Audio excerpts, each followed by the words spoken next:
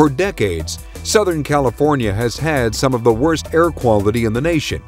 Eye-stinging smog that hit our local mountains was an everyday occurrence in the 1960s and 70s.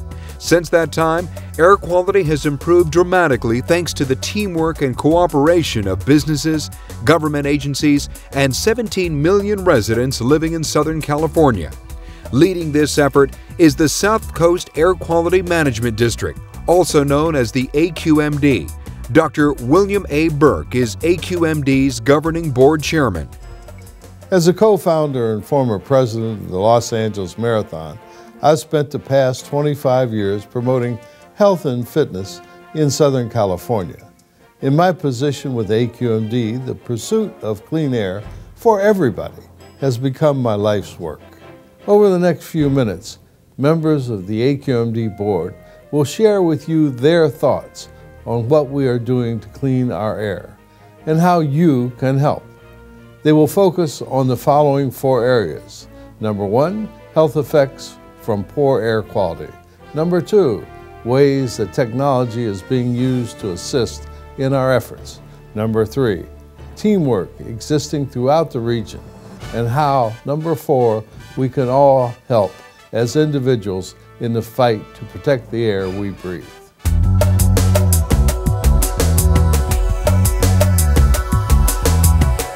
"2009 was one of the cleanest smog seasons on record.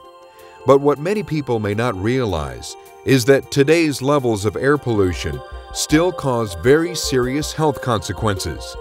More than 6,000 premature deaths are attributed to air pollution in our region every year.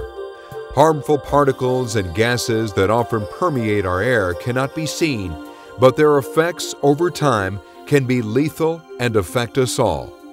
And I remember as a kid riding my bicycle and playing sports, especially in the summer, my lungs would scream from the pollution.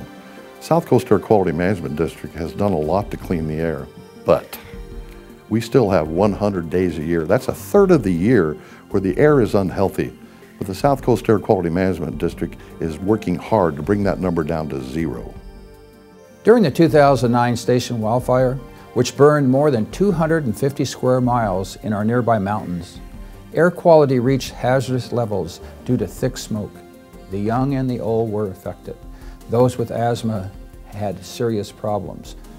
It's not just during a wildfire that the public needs to be informed as to the type of air quality they are having. We need to have this information available every day to keep the public informed in our efforts to clean the air and also for you, the public, to protect your health. The twin ports of Los Angeles and Long Beach are the largest in North America, handling more than 40% of all imported goods in the country. But ships, trains, and trucks around the ports spew diesel exhaust, which is responsible for most of the cancer risk from air pollution. One of AQMD's many programs places air filters in nearby school classrooms to provide clean air for students, thus reducing the impact from diesel exhaust. It is extremely important that we clean up the air around the ports of LA and Long Beach, especially because of the proximity to the schools in the area. The bad air quality results in increased absenteeism. We have students who are on lockdown because they can't go out and play during recess because of the poor air quality. We have increased visits to the emergency room, and the industry that does business, the port-related industry, really impacts the health of our young children. With almost every new health study, we learn that air pollution has more serious impacts than previously known. The weight of scientific evidence is quite clear, and it's not just residents living near the ports who are at risk. One recent investigation found that living in close proximity to heavy traffic can cause new asthma cases and worsen symptoms of those with heart or lung disease. We're also learning that unregulated so-called ultrafine pollution particles emitted by diesel and other engines may pose a more serious health problem than traditional pollutants, such as summertime smog.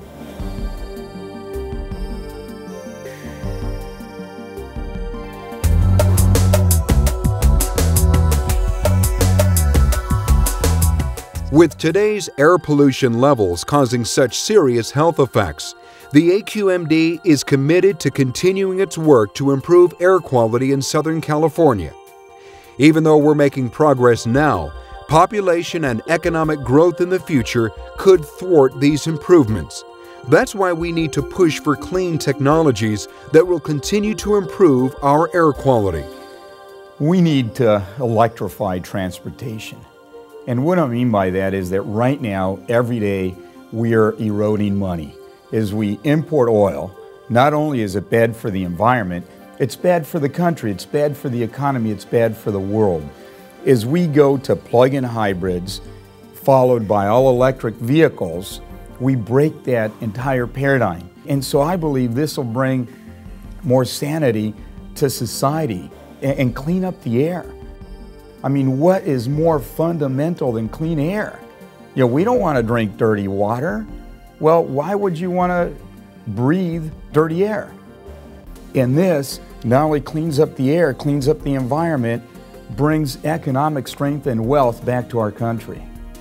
In addition to adopting new technologies, we need to get high-polluting older model diesel trucks and buses off the road and replace them with clean alternative fuel trucks.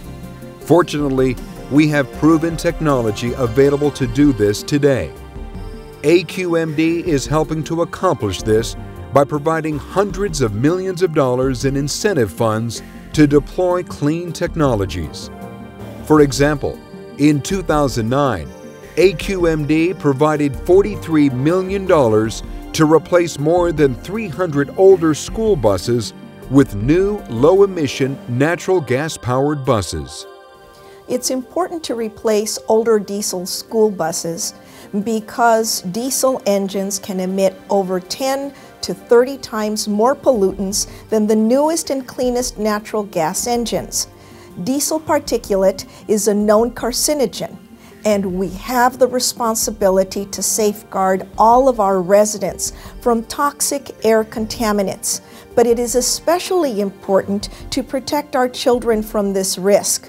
Studies have shown that children riding inside a diesel bus may actually have higher exposure than if they were outside the bus. And children are the most susceptible to the health effects of diesel exhaust exposure because their lungs are still developing and they breathe faster than adults. So it's all about protecting our future generations.